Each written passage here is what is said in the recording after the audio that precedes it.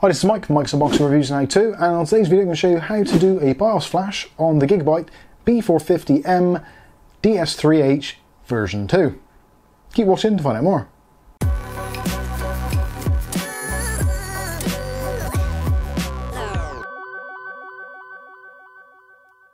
Okay, so in today's video I'll be showing you how to do a BIOS flash on your Gigabyte B450M DS3H. Relatively straightforward thing to do. Some things you will need obviously is a processor, because you do actually need to access the BIOS in order to do this. You will need some RAM as well, which we've got installed already. Obviously a CPU cooler that comes with your processor, hopefully. A power supply to power the motherboard. Keyboard and mouse. Keyboard probably would get by, but keyboard and mouse is easier. And also you'll need a removable USB drive, and also access to an additional computer to download the updated BIOS. So we've realised that the system that we've got here comes with the original BIOS, which is version F1, and we need version F60 or F61 in order to use a Ryzen 5000 series processor, and also to get the latest AGESA updates. So let's go over to the computer now and I'll show you how to download the BIOS and how to get your USB drive ready for the flashing process. So first things first is to insert your USB flash drive into your computer. And this one's empty, but we're going to format it anyway. So right click on the USB drive and choose format. Obviously if there's anything on the drive you need to keep, make sure you've got a backup, and just make sure that all of these are reset, and make sure you have FAT32 as default. If you have a larger drive, then you may find that you can only have exFAT or NTFS. If that is the case, then you need to use a different drive because it has to be FAT32. You can also change the default allocation size, or you can just click on Restore Device Defaults. Generally for most USB sticks that will revert it back. Also remove any volume label and provide a quick format. So click on Start, it'll give you the final warning, and then we can click OK. This should take a few seconds depending on the speed of your computer and the size of the drive. So once that's done, we can close that window down, and the next thing to do is to actually go ahead and get the BIOS. So we're going to go and find the BIOS for this particular board, and luckily it's in my Google search, so let's go straight into that one, and I'll put some links in the video description just in case you need them. Now obviously this is for the B450M DS3H V2 revision 1, which is the current one on the market. This is of March 2021. Obviously make sure you do get the right particular BIOS for your board. Don't get this confused with the prior version, which is the standard DS3H without the V2. That is a completely different board. So going into the website, again, I'll put the links for this in the top of the video description so you can get there easily.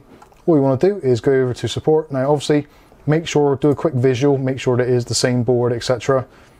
And you make sure you have the right one, that is very important.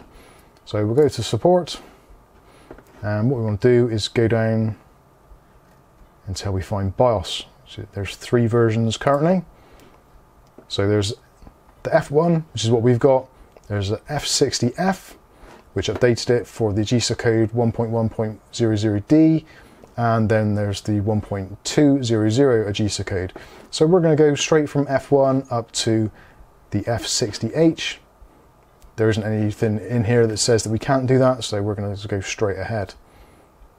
So click on the download cloud, and the download window will open. Choose where you want to send the actual file to. Now I'm going to do it to the desktop for simplicity's sake here. And that shouldn't take very long at all. Down in the bottom right hand corner, if you're using Chrome, will tell you if it's done or not. And what we can do is click on Show in Folder. And yep, that's completed. So because it's a zip file, use your decompression software. So I'm going to choose right click and then choose Extract Files or Extract To. Depending on which extraction software, whether you've got WinZip or Windows built-in one or WinRAR, then this may look slightly different. But basically you want to extract the folders or decompress them, and that will give you a folder with the BIOS. So we're taking a look inside. Now you've got an auto exec bat file. You've also got the BIOS file and the EFI flash, etc., and the README. Now the only one we actually really need is this one here, which is the actual BIOS file, which is called a 60H file, which is the 16.384 kilobyte file. So we'll put all of them onto the stick anyway. So select all, right click and choose copy. Then go over to our USB drive, right click and choose paste. And there's all the files actually on the drive. Now you can actually do this within Windows using the auto exec bat file. You can do it that way, or you can actually use it through Gigabyte's own software. That is assuming you've got Windows installed. If you haven't, and this is a new board and you're just trying to get it up and running for a latest processor and you've managed to borrow an old one, this is the way to do it. So with that done, we can eject the drive, which we'll take out now. So we're going to put the USB stick into one of the USB 2 ports on the back of the motherboard, which are next to where the keyboard ports are, or keyboard and mouse type port. And in the BIOS, to get into the BIOS, when the system starts now, just tap the delete key a few times and you should get into the BIOS. And the first screen you'll see is normally this one, which is the MIT. And quite easily, all you do is go into QFlash, click on QFlash. So then it'll take you into QFlash system. If you don't have a drive in there, it won't open up the system, so don't worry about it too much. So it says there current flash, the model name and version F1, BIOS date, etc., and the flash type. And you've got the option then to save the BIOS. So if you want to save a copy of the BIOS, you can do, or you can update the BIOS. So using the mouse, just go over and click on Update BIOS. And then I'll read the USB stick. As you can see there, it says drive A, SanDisk, blah, blah, blah. And there is the actual file name, which we had earlier, the 60H file. So that's all good. Click on that. And once you're done, click on that arrow there. And then you've got the option to press to start. So the system's loaded, ready to go. At this point, don't turn off your system. Make sure that it's stable on the desk if it's on the test bench. And just press the button when you're ready.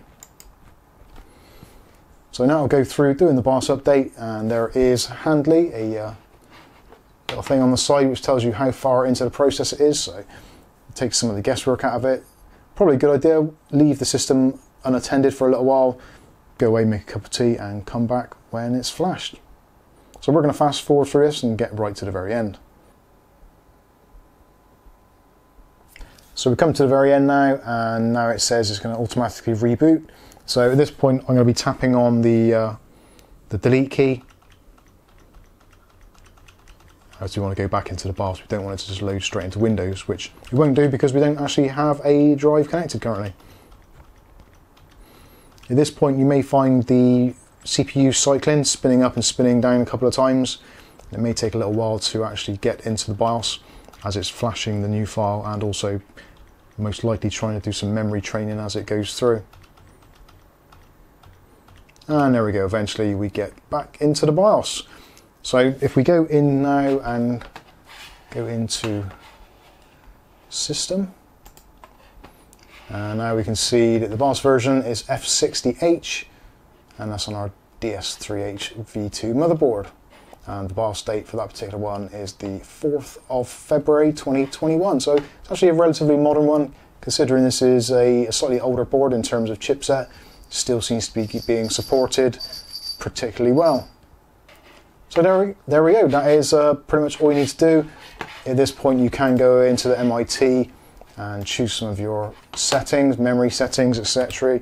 You've got the frequency for your CPU, and it looks like, yeah, extreme memory profile has been disabled, so we'd probably go ahead and just enable that again to get the full speed of our RAM. But other than that, we're ready to rock and roll. So all you need to do, save and exit, save configuration, reset, and then you can go ahead and install Windows or install your new processor.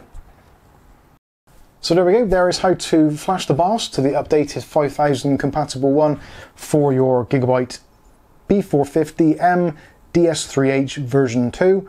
Obviously don't try and do this on the other board because it's a different BIOS file, etc. Very similar process, but not the same file, so try to follow a different video for that one.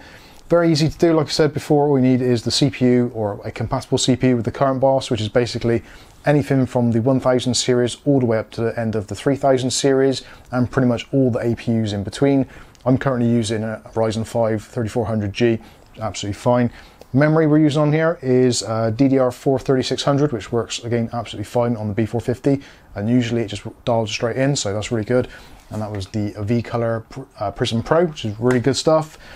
Also, we have used a USB flash drive, which you can just about see, which is in that port there, which is just by the the keyboard port, so that's the one I'd recommend. Don't use the USB 3 ones, try and use the USB 2 ones. Yeah, other than that, it's pretty straightforward to do. You don't need to put the system into a case or anything. You can do it on a test bench, use a cardboard box or something which is relatively anti-static. Obviously power supply is needed as well. But there you go, that is how to do it. If you've got any comments or questions, feel free to let me know in the comment section below. In the meantime, I've been Mike, this is Mike's Unboxing Reviews and How To. Hopefully we'll catch you in the very next video. Thanks for watching. Cheers. Thanks. Bye.